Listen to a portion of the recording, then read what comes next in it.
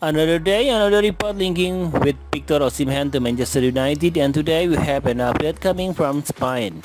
According to a story covered by US, Judge Mendes is working to get Ronaldo out of Old Trafford, and a move to Napoli is a possibility.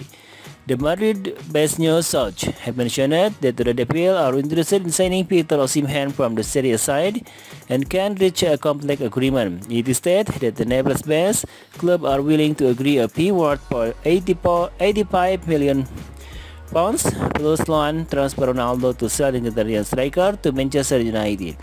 Manager Luciano Spalletti expressed his wish to manage the Portuguese superstar and said, "Training Cristiano Ronaldo is something I won't tell all my life." He exclaimed that without the departure of Osimhen, the deal to Ronaldo would not be feasible for the Italian club. Apart from Manchester United, even Chelsea are interested in luring the former Lille forward.